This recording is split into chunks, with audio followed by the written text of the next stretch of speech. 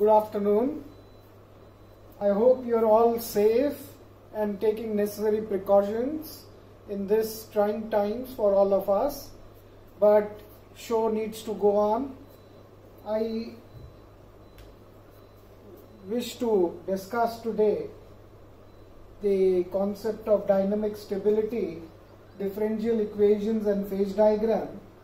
I have this equation for you, that is y1 dot, that is the differential of y1 with respect to time, which is equal to 2y2 minus 6, and y2 dot is equal to 8y1 minus 16. So you very well know that the A matrix associated with this is 0, 2, 8 and 0. So one can always find the characteristic roots, which works out to be 4 and minus 4. Now we have learned in our earlier classes that if the characteristic roots are real and distinct, there are three possibilities. If all the roots are positive, then you would see a solution wherein the solution will diverge from the long run equilibrium. If both the roots turn out to be negative, then you will see that the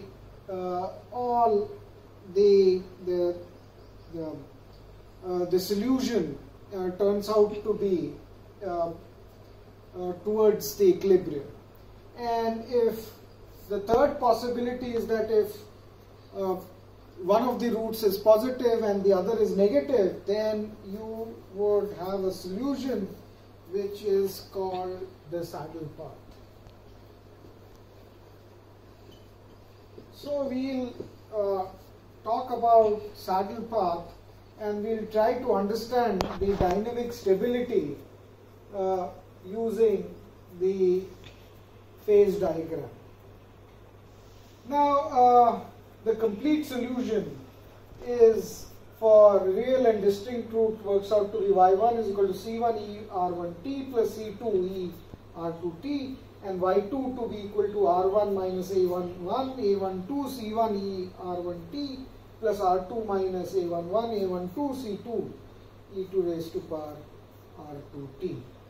So if one translates this into the solution, then it works out to be, I'm going to write the solution and then I will draw the phase diagram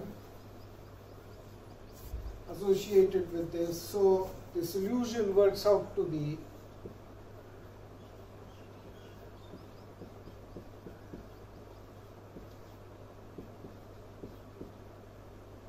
and for y2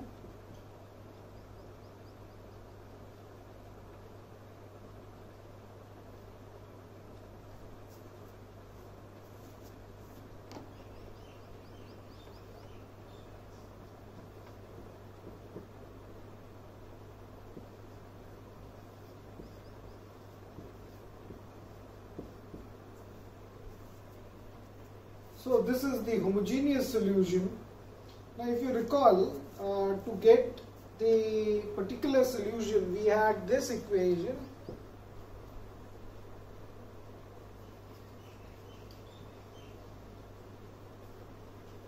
y2 we had 2y2, a was 2y2 minus 6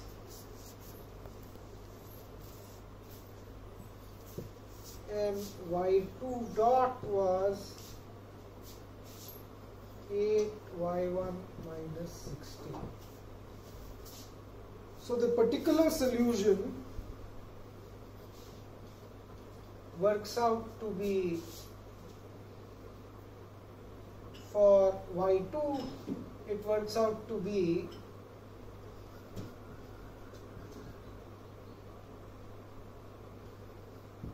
and for y1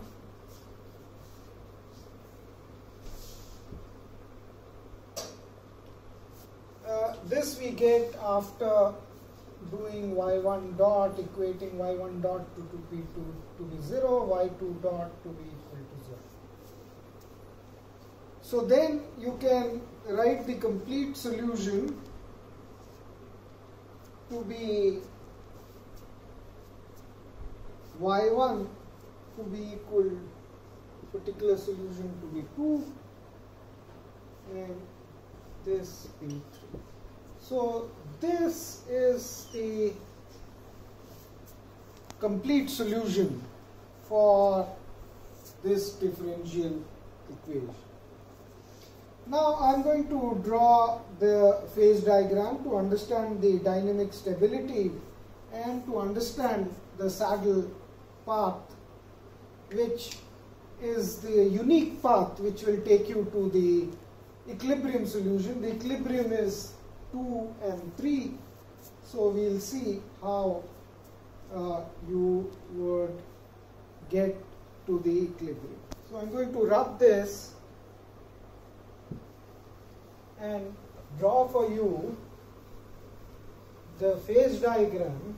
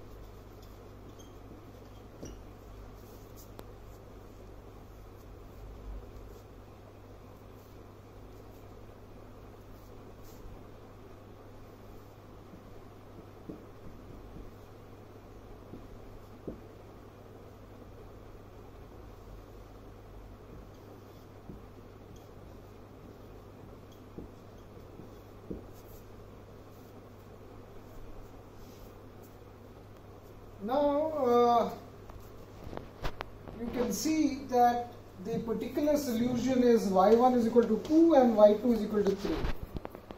Now please understand that the concept of dynamic stability is that if you are out of this equilibrium position, would then the equilibrium forces will push you to this equilibrium point. So try to understand that in a rainy season, say you have lots of rains and there are roads which are full of water, and you drop the leaf or you drop a feather, will that feather reach a equilibrium point? Will it reach a desired point?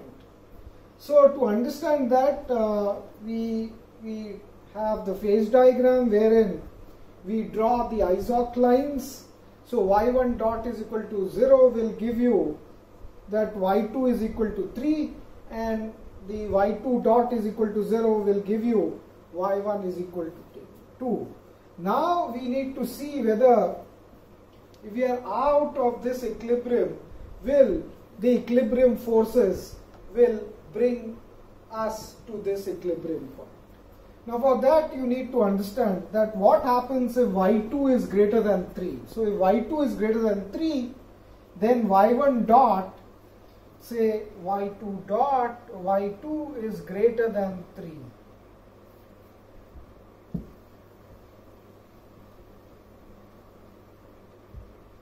If y2 is greater than 3, then y1 dot is greater than 0.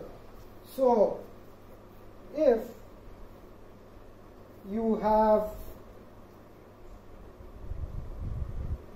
y2 greater than 3, then y1 dot is greater than 0, meaning that if you are here,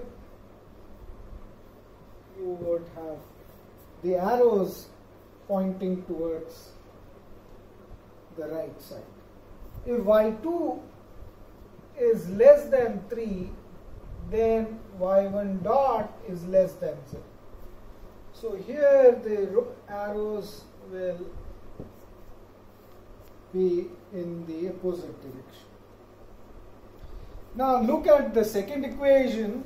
If you look at the second equation and check what happens if y1 is, say, greater than 2. If y1 is greater than 2, then y2 dot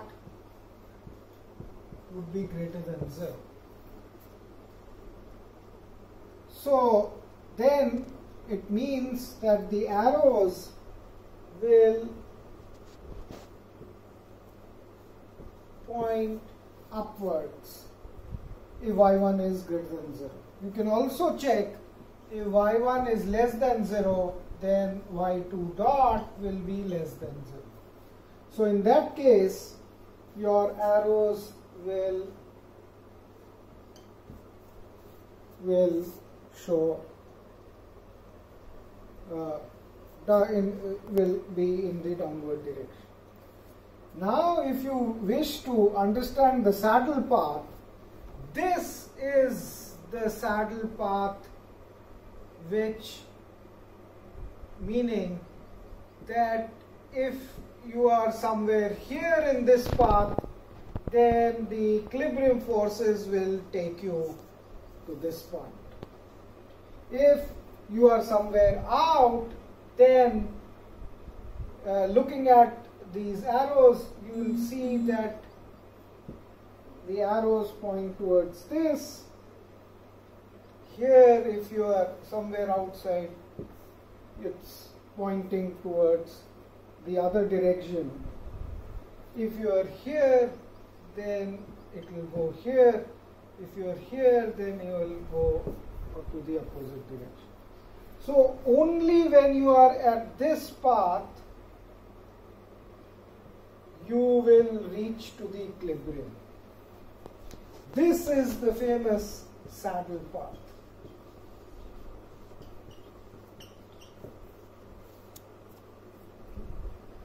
Now, if you wish to know how what happens if you are on the saddle path, then you need to work out the characteristic vector associated with A matrix, which worked out to be 1 and 2 and 1 and minus 2 associated with the lambda 4 and minus 4. So this is the characteristic vector. So if you plot this, say 1, 2, 1 and 2, so it will be some point here, then if you draw a line, and because your characteristic root is positive, you will move away from the equilibrium. While if the lambda works out to be minus 4 and the characteristic vector is 1 and minus 2, you are somewhere here, and because the lambda is negative, the direction is towards the equilibrium and you are on the saddle path.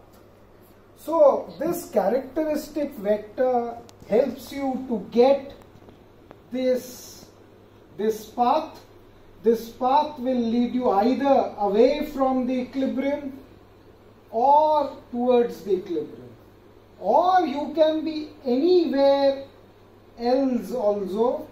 And we have seen that if you are anywhere else, the arrows show that you will be moving away from the equilibrium. It's only this path which will take you to the equilibrium point.